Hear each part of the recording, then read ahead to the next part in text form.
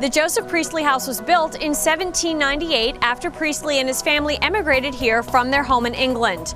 Today, we're going to take you on a tour of the house, so let's hand it over to the docents.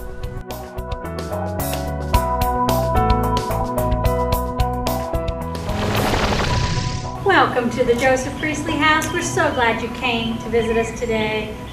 Right now I'm standing in the courtyard. We have a replica of the barn that was here when Joseph Priestley lived in the house. As you're coming to the house, you would be greeted by paid servants. And in here, you would come in this front main entrance. This is the foyer area.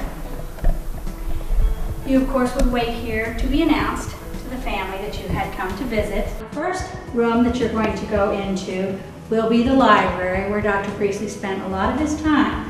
We were greeted by Blatchley, a retired chemistry teacher who, for 27 years, has portrayed Joseph Priestley during special events at the house. He had here everything that he really needed for day-to-day business. He had his desk over here with writing materials. He had books above that. Actually, all of the walls were lined with books. He had a day bed there so he could take a nap, and in his later years he actually slept on that. He pretty much lived in this room the last couple of years of his life. Each room in the house features artifacts or reproductions that give a glimpse into Priestley's life. The house itself has interesting architectural features not seen in today's modern construction. The windows here also have these very nice shutters, which are on the inside, and would have closed like that, but when open, they fold into the frame of the window and virtually disappear. The entrance to the laboratory is through this jib door. The jib door is actually a window. It's made to look like a window. So the window slides up and down, and the door is down here, which when closed and with the sash down, looks just like the other windows in the room. In Priestley's laboratory, Blatchley gave us a little more history about Joseph Priestley the man. In this very room, he discovered carbon monoxide. It was the only one he did here. The rest of them were all done back in England. He was born in England, in the north, near Leeds, little town of Birstall, in 1733. And he was raised there. He was raised to be a clergyman. That was determined right off the bat that he was going to be a clergyman. And he always considered himself a clergyman during his entire life.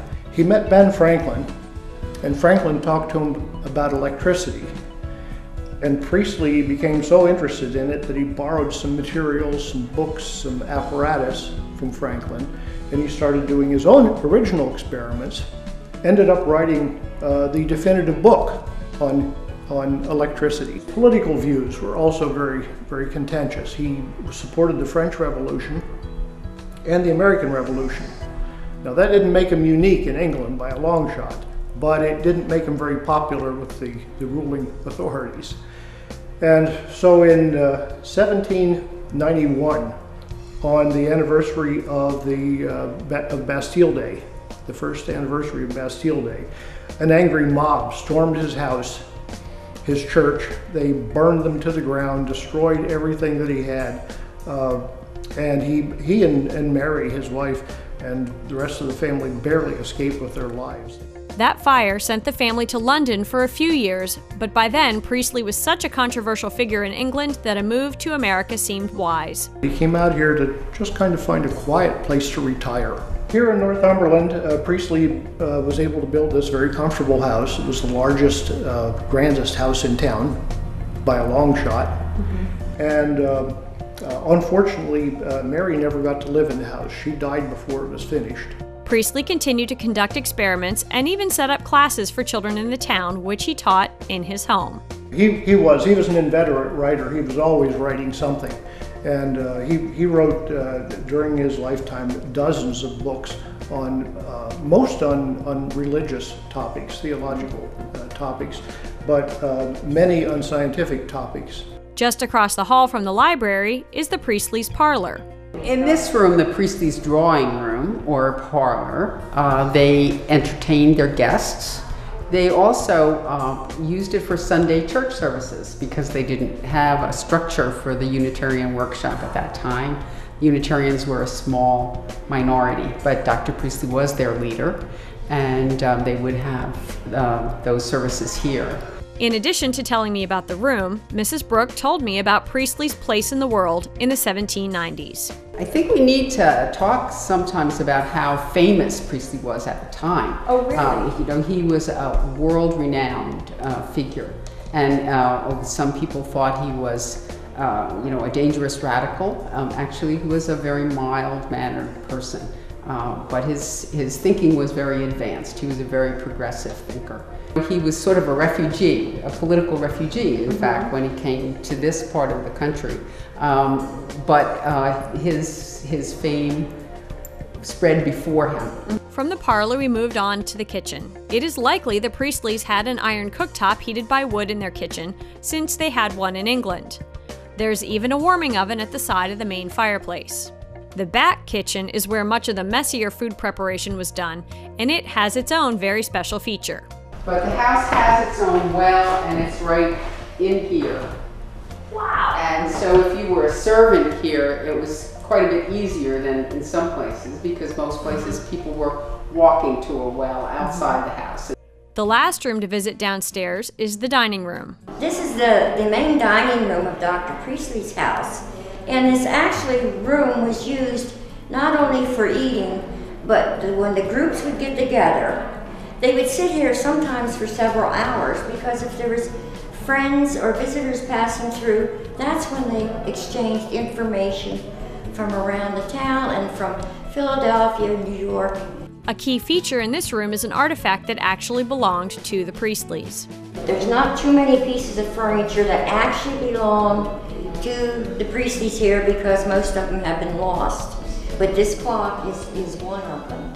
Upstairs, one bedroom has been restored to look as it would have for Mrs. Priestley, Dr. Joseph Priestley's daughter-in-law.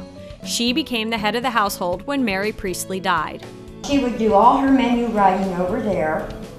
She would write to all her friends in England. And you can see different things she would teach the children, all about the plants and fauna in the area. They learned to tat, they learned to knit. The boys learned to knit too. There was too much to do for one woman, so the boys did as much as the girls. If Mrs. Priestley had company, they would come up here and have tea. They considered this area the women's area. This clock is another that belonged to Joseph Priestley. It was presented to him by the French general Lafayette. Over the years, the Priestley house changed hands several times. Fortunately, very little was altered on the inside, so it still appears much as it did when it was built in 1798. The exterior did have a porch added at some point, which was later removed, and the picket fencing was replaced with the more accurate solid wood fence that you see today. With so much history right here in our backyard, it was disappointing to residents when the Pennsylvania Historical and Museum Commission announced its intentions last year to close the Priestley House. In April, we had a public meeting in Northumberland. Had 160 people come. Everybody voiced their desire to see the site open. But regardless, in August, the site was closed. The Friends Board acted upon the wishes of area residents and worked to reopen the Priestley House. After the site was closed, we started negotiations on running the site with volunteers. Volunteers that the Friends would administer. We would organize them, we would make sure they showed up, we would train them. The state still owns and maintains the site, but there are no longer any state employees at the facility. The Friends of the Priestley House operate the site with volunteers, and we're always looking for volunteers. They can work at help us out at the visitor center. They can help us out at special events, as I mentioned, the summer history camp. We could train them to be docents. We are in agreements with the state. We do minor kind of work around the grounds here, some gardening work, that we can use volunteers for those purposes. We can use volunteers to help us with the books in the gift shop. We're always interested in volunteers. In July, the Priestley House opens its doors to 1st through 5th graders for history camp. It's a morning camp from 9 till noon. And midday, we provide them a snack. And each day has a different overall theme to it. The last day of the camp, we introduce the campers to Dr. Priestley in his laboratory, and he does a magnificent job of explaining chemistry to elementary school children with stinky things and loud things, and so the kids just love the show. Special events also bring lots of activity and visitors to the Joseph Priestley House. 3 times a year we do very special events at the house. On Charter Day, which is when Commonwealth of Pennsylvania was formed, we have all our docents come that day in costume and are spread throughout the house in every room. You do the tour on your own. You walk into a room and there's a docent there that would explain that to you. We do that on Commonwealth Charter Day, on Heritage Day, which is the first Sunday in November, and then on the 12th day, it's usually the first Sunday in the new year, where you have those kind of special presentations. You have Ron Blatchley in the laboratory and the docents in each room. There is so much more to learn about the life of Joseph Priestley. I encourage you to spend an hour at the museum to discover more about this fascinating Pennsylvanian. Well, that does it for this episode of In Your Neighborhood. Remember, if you have a story idea, you can send it to me at jenwakeman@ccn-news.com, and be sure and check out our Facebook fan site. I'm your host, Jennifer Wakeman. Thanks for watching.